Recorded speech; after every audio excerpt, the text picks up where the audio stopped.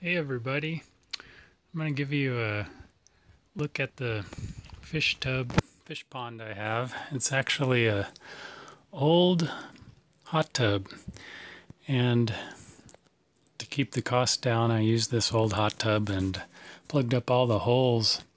If you look over here, that is where one of the jets were for the hot tub, and also one here, one there, and one over here. I've got the water turned off so you can kind of see through to the bottom. And I thought a lot of this was dirt and stuff, but it's algae, and I actually stirred it and it doesn't move all the time. So this is pretty clean, although the water is kind of tea colored. I think it's got to do with some of the leaves, the mint leaves that kind of got in there, and I don't know that I'll ever get the brown color clear, but the fish don't seem to mind. I haven't put the fish in yet. It's gotten cold. Last night it was in the 40s, and I don't want to put the fish in yet. They're still in the house in an aquarium. They're outgrowing this aquarium though, so I need to do that soon.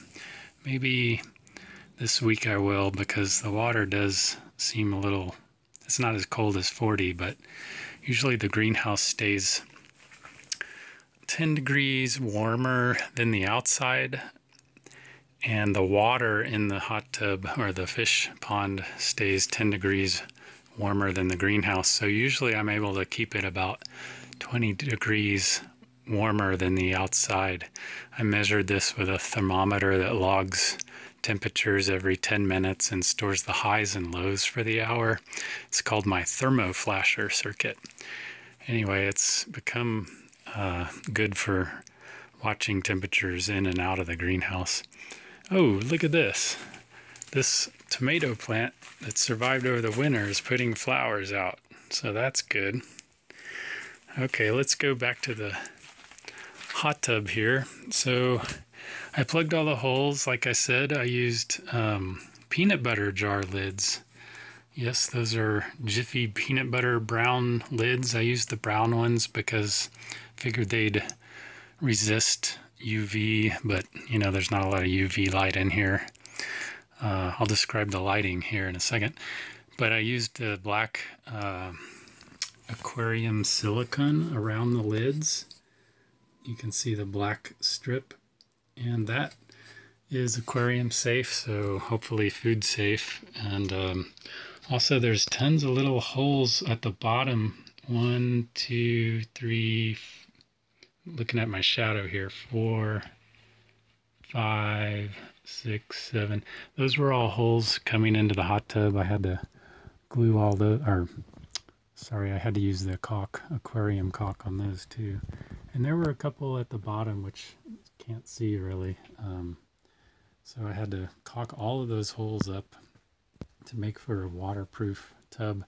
Now this tub holds about 330 gallons, I calculated. The problem is this bench seat that just takes a lot of the volume out. And so it's about 5 foot wide. I put these boards on the edges because the fish tend to jump out when they, I don't know, they fight over the food or something. Sometimes they jump out. I lost one fish, so I put these boards all around. Sometimes I put a sort of a grate, a fencing grate that I have to cover the corners so they don't jump out. So that's how the tub is circular, and it really takes up more volume than the amount of water that it holds. So I wish I would have not put this in, but maybe used IBC totes instead. I've got a bunch of those now, but I didn't have them when I had the hot tub offered to me for free. So it works, and I don't see myself replacing it anytime soon. I've still got a lot of room in the greenhouse. I'm only showing you one side of this greenhouse for now. I'll show the other side later, but it's kind of a mess. But I did want to show my fish feeder, at least get a peek of it here. Let me show you what this, you might have wondered what this hanging bucket is doing. Well, the hanging bucket houses a fish feeder. It's hanging by Cat5 Ethernet cable that goes into my controller over here. And what it does, it sends stepper motor signals through this wire. And I've actually got stepper motor and a fish feeder on the inside. It's covered by the bucket so that any critters that get into the greenhouse will really have to work to hang upside down and try to get at the food under there. I figured that might be a problem. Oh, listen. Okay, the pump is trying to turn on.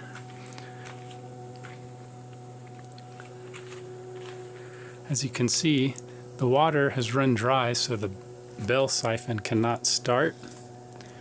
And so the sump pump, which is underneath here, underneath this box, has the pump, and you can hear it's trying to turn on, but it's saying, it's reading the probe is 515, and it needs to detect water at about 425 or lower for the pump to stay on. So it'll turn off here in a second. As you can see, there's no water flowing because the water usually flows out of this and touches the wire sensor, as I showed in the previous video. But there's no water. The sump pump is dry and it turned off. It detected dry pump.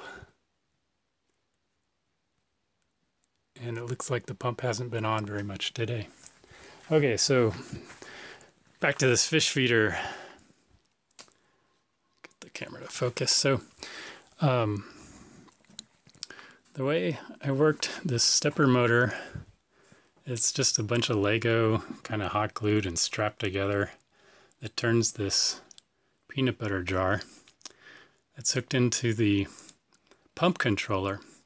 And this will not spin if the pump controller is detecting a dry pump, because I don't want to feed the fish when the pump isn't running. I want to be able to filter the water when the fish are eating and releasing their excrement. But I have a way here to fill the fish feeder. This hangs on a wire right in there. It hangs on this little thing, this hook. When I want to fill it, excuse me, when I want to fill it, I just bring it over here, set it upside down, and I actually have this disabled right now because I know there's no fish and I don't want the thing to turn on even when it's trying to turn on the pump.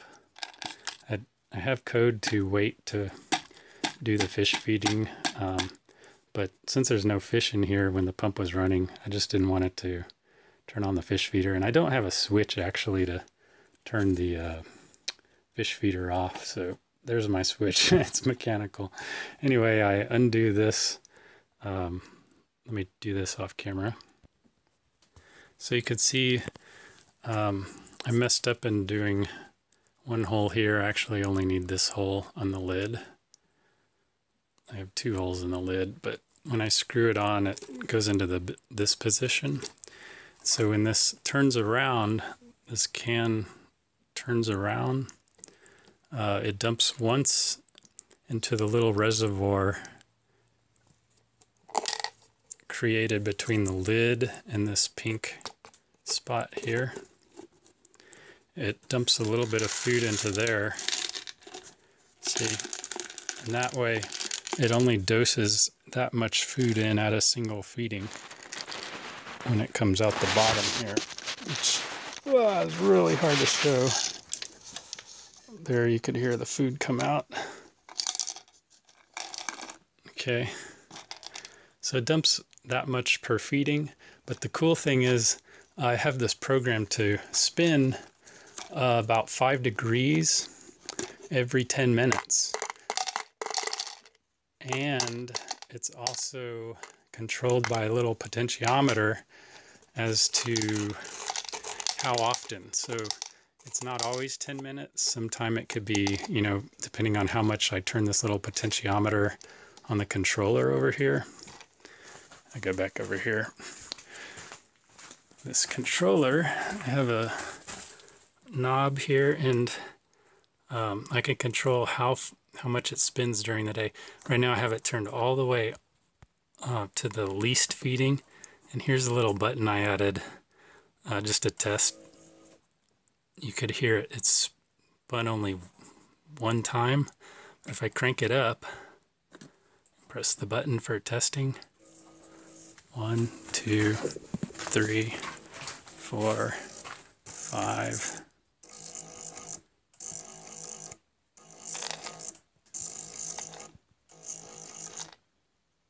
So that's in the max feeding. It spins 10 times every time it spins every 10 minutes.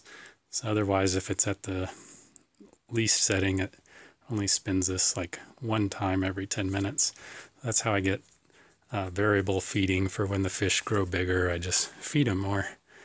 It's not automated as to how much it feeds. I just come and turn the switch or turn the potentiometer. It's a cool circuit though. It lets the fish grow and lets my fish feeder accommodate the bigger fish. Oh, you might be wondering what this other bucket is doing in here. This is a submerged bucket with lots of little holes I drilled so that the water rises a little bit during the day and at least percolates through the bucket. And this is where I put my little fish fry when my big babies, when my big fish have babies. I scoop them up with a net and just put them in here so they don't get eaten by the bigger fish. At first, the tilapia, they protect their young in their mouth actually, but later on I think the other fish try to eat the little fish fry. And that's where I keep them until they go into the house for the winter. That way I'm not having to refresh water 2 places. And I've kept hundreds of fish in this little bucket when they have fish. I don't keep track of my breeder fish. You're supposed to keep track of the tilapia breeders and separate them and have them in a separate pond, you know, and you're never supposed to eat them. But it's too hard for me to figure out which ones are the ones breeding when I have them all in my pond. So I actually ate them one year, and I just got a new pair of breeders from the little babies, you know, the next year. So it's a continuing cycle, and I'd like to be able to identify my breeders to have a consistent breeding pair, but I just can't figure out which ones they are when I have like 12 fish in this pond. So if you have any ideas, I'm open to hearing them. I guess that's about it. Next week, hopefully I'll be putting the fish in, releasing them in, putting them in, setting up the fish feeder to actually put food in the pond. So stay tuned. Please subscribe. It really makes a difference to me, and I will see you next time. Signing out. Bye.